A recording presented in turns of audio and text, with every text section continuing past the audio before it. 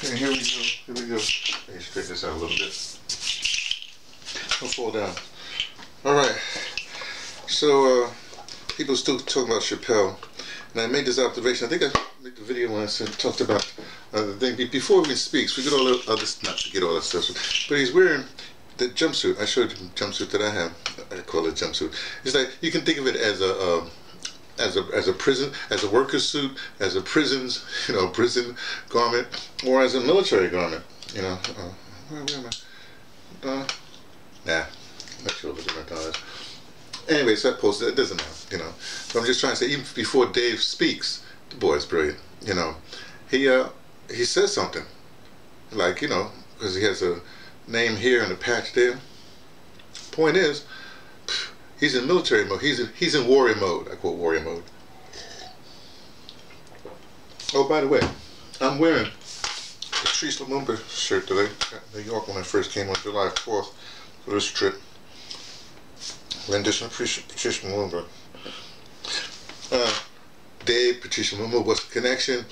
Dave's mother was associated with Patrice Lumumba. She was in his cabinet before he got assassinated. There you go. We're all connected. All the warriors are connected. But I was down talk about connections. I went to the Eugene B. Redmond Writers Club last night, and down East St. Louis. I've known Eugene since the 70s. He's known all the big time writers and stuff like that. And I took several things from this. Maybe I'll post, if I ever get to post, and I have been posting, a series that I recorded at the Writers Club with the participants and stuff like that. They're all older people, which is good. So we talk. So I'll post that, but and before I got there, I had to be picked up because I took took this Metro link from here, St. Louis. We're in St. Louis, Missouri to East St. Louis, Illinois, and there's a Metro link, a train that goes there. Very much respect to the bus driver, because I had trouble with this machine, whatever I had. They wasn't giving the right. I couldn't see the sun, whatever was going on. But a bus driver came by. He just gave me a ticket, to get on the Metro. It was like good for 7 hours. Took to 7 o'clock. I think I was there at like 3 or something like that. Anyway, so I got to where I was going. But I was going to pick up this place called Queen's Casino. That's not the name of the stop, but all the locals know it as Queen's Casino. So when the person picked me up, Radina, she said Queen's Casino. It wasn't on the thing. I'm going crazy, but that's what the locals do. That's what it's like any place. But in waiting for it at the Queen's Casino, I'm sitting there waiting. You walk in. There's really no security until you go to the casino. Probably there's a couple of security guards. I don't know if they pat you down or anything. They say no guns and stuff like that. But it's just giant floor, basically looks like slot machines. I guess they have some other stuff in the back. But I was noticing the people that was coming through, man. Mostly black people, but older people, middle days, retired.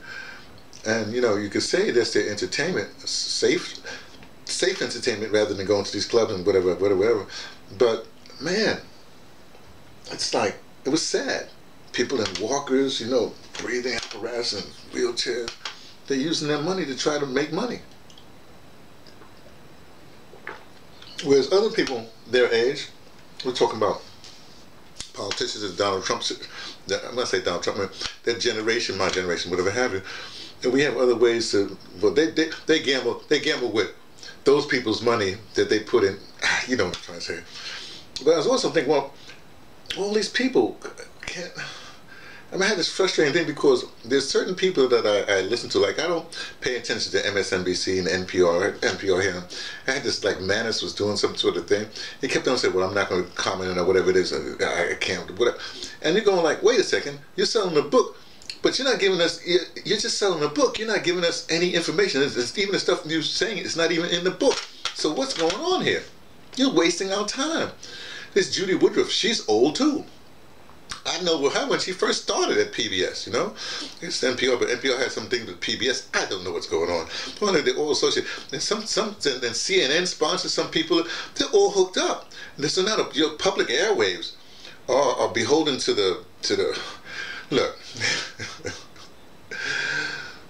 I get all my information from YouTube. Like two of the people, well, I'm gonna give you just 3 programs that I listen to. Well, there's a lot of programs I check out, but on a regular, it's Kaiser Report, of course. There's 5150 every week. Of course, I do Yvette and Yvette's Breaking Brown, but also do a thing called Corporate Report. The Corporate Report comes out of, he's in northern Japan, but he's an American citizen in northern Japan, and he's got some really insightful stuff.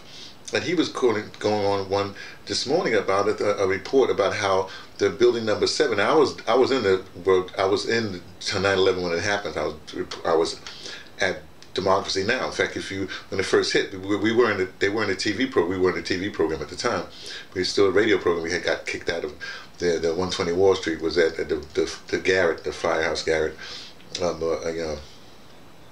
John Albert's place there on Lafayette Street. And so you can actually, the early tips, you go back to Democracy Now, you will hear when the planes hit. I was the engineer. There's only me and Amy in that thing. I don't even know if Brad was around. I don't know, whoever they were. Anyway, we were basically reporting.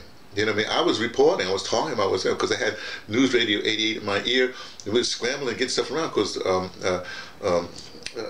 John Albert's wife would come up and say, "You should watch TV," because it was a TV and everything. Anyway, it's a long story. But the point is, that's when you had people. Look, the point is this. This report comes out basically saying that it didn't have that building, that number 7, didn't fall the way it fell. And they got all the evidence. They give them this University from Alaska. I'll try to put if I ever get to post this stuff, I'll try to put the link there. But the point of this really is what they did this time. When this report comes out, you think it would be news, but it's not news. Nobody's reporting on it. It's the same thing they're doing with ADOS. You know what I mean? They're trying to ignore. If we don't say anything, maybe they'll go away. Even if they come, then when it's reported on, we won't report on it. You know, the big people won't report on it, therefore it won't be news. You see, and nobody's going to follow up. This is why you got stop. Look, if you're listening to this, that means that basically, you know, because I don't have that many viewers, whatever have you, that means I got 2 or 3 people that understand what I'm saying. Stop it with the NS, whatever, those big time people. Just stop it. You waste your economy, as Kaiser report, as Max Kaiser and Stacey Herbert would say. Actually, I got this from the Left Business Report. You know, which is like your economy is what's in your economy. Your time is your economy. That's what I'm trying to say. Your time is your economy. And they're taking your time. They're taking your economy. It's like they're taking money out of your pocket because you're not getting the information that's going to advance you. You want to listen to people? Stop listening to these news readers. Okay? Stop listening to these people that's talking into your ear. Yes, go to the comedians. Go to the Chappelles. Go to the Joe Rogans. Go to those people. You know, listen to them. Even Max is sort of funny. You know, go to those people. Corey, go to 5150. Get your information from there.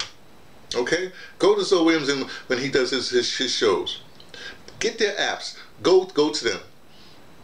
Okay? And don't participate in the super chat or anything like that, you know, because they're trying to take money from that. And the point is, you got other sources.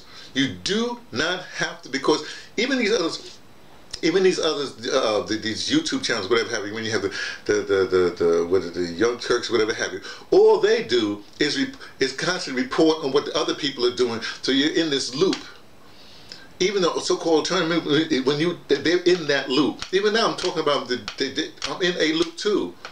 But the stuff that when I post the stuff on YouTube, you're not gonna get that anyplace else. But my point is, go to people that you know, even if they're in the loop, they're in it for a long enough time, they can really dissect the loop and not give you 3 minutes of nothingness. Because that's 3 minutes of nothingness that's taking away from the somethingness that's in your pocket, that's your economy. Okay? Just want you to know this little tip. Because I remember I've been doing media since 1972. So a little tip for me, T, from the Patterson, taking the trenches to Tibet, letting you know what I only suspect from a reality of ADOS. That would be the American descendants of chattel slavery. The North American descendants of chattel slavery. We know.